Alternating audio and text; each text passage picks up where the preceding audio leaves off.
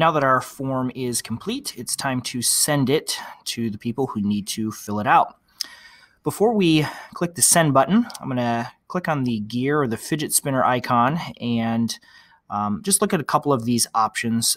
There are several options that can help you restrict who has access to your form, such as people within your district or only allowing people to fill it out one time. I'm going to click on the presentation tab. When someone submits the form, they will see the confirmation message. Now, by default, it just says, "Thank you, your response has been recorded." But you can customize that to say anything you want. You can see I've added a message there. You can also add in links or further instructions if you need to in this spot to help clarify what people need to do next. I'm going to save that. Now, there are several ways to send this form to the individuals who need to fill it out. The first and kind of most obvious option is to click this send button. And this is essentially like sending an email. So you'd fill out an email address, and it connects with your Gmail account, so it can be filled out.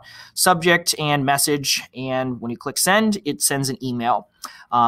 You can click this box and the form will actually be included in the email. That doesn't work with all email service providers. It works best if you're sending it to people with Gmail or Google Apps accounts. If the email can't receive the form itself, it'll just have a link to that form. So that's option one. If you have a small number of people that you need to send your form to, that's a very easy way to do it.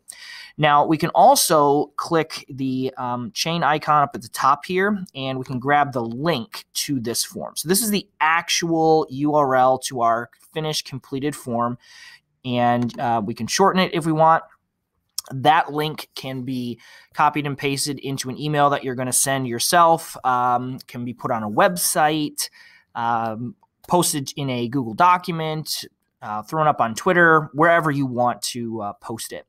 Alternately, the third option is to click the embed code here, and you can use this code to embed the form into your website. This should work with pretty much any modern website building tool, whether it's WordPress or Wix or Squarespace, and then certainly Google Sites as well. You have a few customization options there.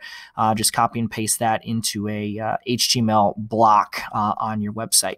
So those are your different options. If you have been accustomed to clicking the eyeball to view your form, you can also copy that link right there. It's the exact same link that we looked at. It's just a little faster to get to it this way. But essentially, you need to get your people, the people who need to fill this form out, to this website. And you can do that by grabbing the link from the top of your screen.